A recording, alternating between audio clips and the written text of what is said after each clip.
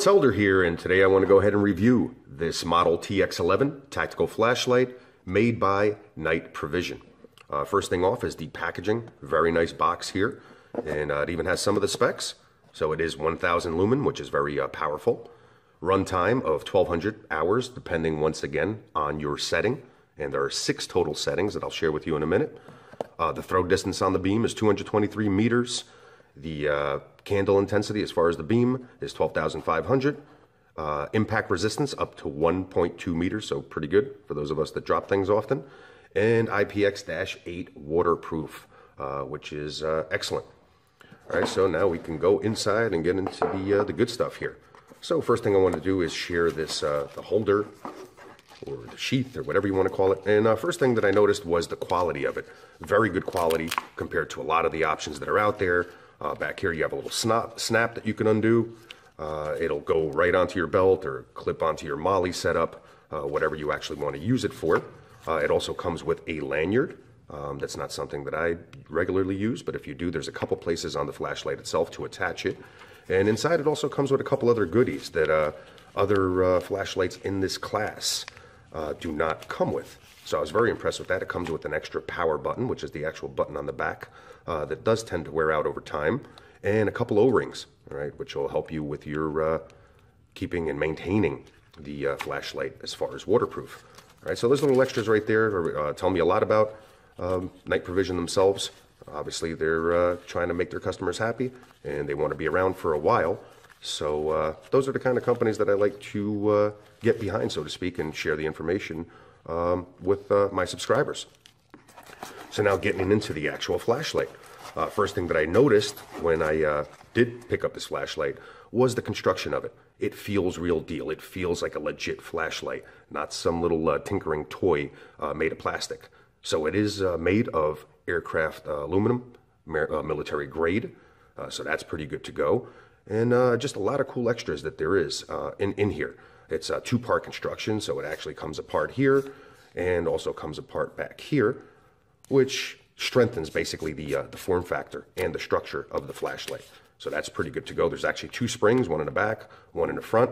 So that'll definitely help with vibration, especially if this is mounted on your AR or any kind of tactical rifle or tactical firearm. So those little extras, once again, bode really well. Sometimes you don't think about it until it's time to use, or you think about other tactical flashlights that you own that do not have these similar specs, and you end up growing to appreciate it.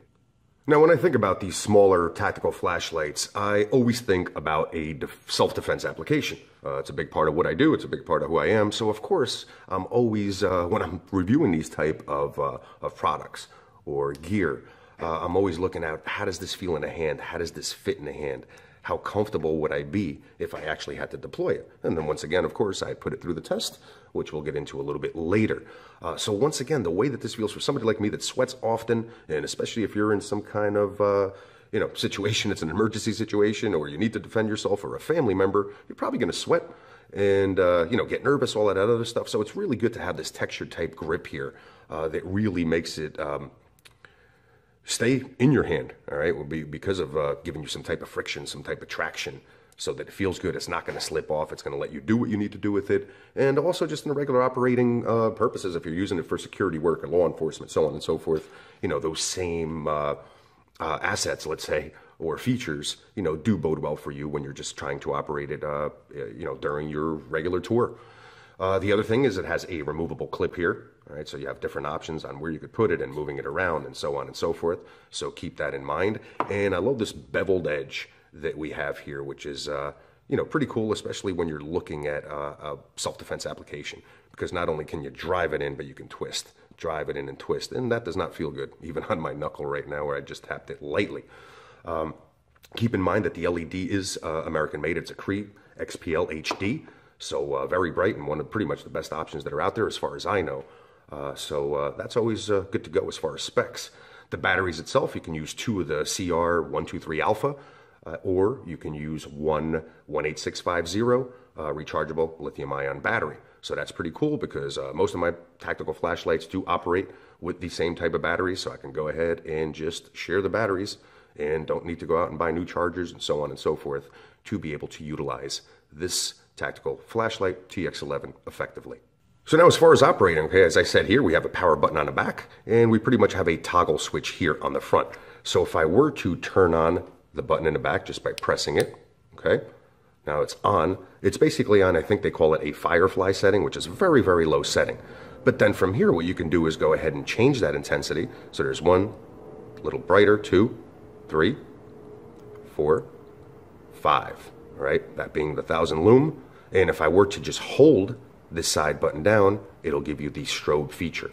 Now what happens is once you go back here and hit the power button again, it remembers the last setting that you had in there. So since our last setting was the strobe, when I do turn on a power light again, it's going to go right to the strobe. Okay, so always keep that in mind. Whatever your last setting was, that's where it's going to default to when you hit that power button. Once again, just to not blind you, I lowered it back down to the Firefly setting. So if I were to go up one more, let's say, and I were to turn it off, turn it back on, I'm on that last setting. So that's a pretty cool feature. Now there's also a battery saving mode. So it's basically a smart switch that's inside of here as far as the circuitry.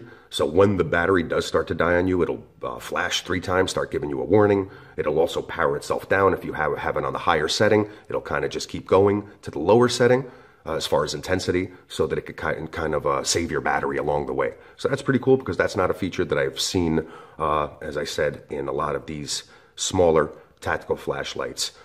So once again, another reason why I think this flashlight's good to go. Keep in mind that it is 1000 lumen, so it gets very hot. There's even a little warning right up here saying hot surface. So if you do keep it on for a while, this part here is definitely going to get hot. Now, as far as some other specs, it's about 7 inches long, and it weighs in at about 6.4 ounces. But keep in mind that I will put a lot more of the specs that I didn't go over in this video review on my blog post. So make sure you check out the blog post for more detail. Another great thing about Night Provision is that they offer you a 5-year limited warranty, lifetime warranty. So that's pretty cool. So unless you do something to it yourself, and of course abuse it or whatever, you know, obviously they're not going to replace that. But if there is failure or something that's structurally wrong with your flashlight itself, you're getting a 5-year warranty. So that kind of tells you what you're dealing with here, because I don't really see that with the other flashlights. Sometimes I'm lucky to get 30 days out of it as far as a warranty. And then after that, they kind of want nothing to do with you. So you're talking about a company here that wants to stay around, wants your business, and of course are willing to stand behind their product. So, you know, for me, that definitely makes it good to go. Definitely gives it a thumbs up. And if you are in the market for a tactical flashlight and something that's not just a stocking stuffer, so to speak, something that's going to work for you and something that's not going to let you